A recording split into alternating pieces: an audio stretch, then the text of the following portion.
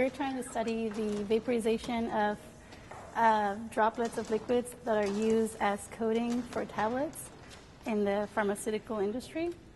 When the droplets of the spray travel from the atomizer until the until a tablet, I study that process of drying those droplets.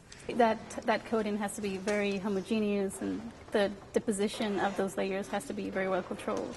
When they're trying to coat those tablets, they're seeing that they don't have a very homogeneous coating.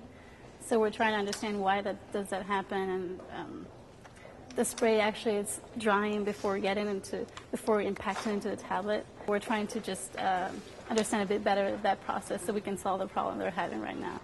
Taking a real problem and maybe put it in mathematical terms so I can solve the real problem accurately, actually, but in a simplified way. A lo largo de este año he aprendido a modelizar un proceso físico, un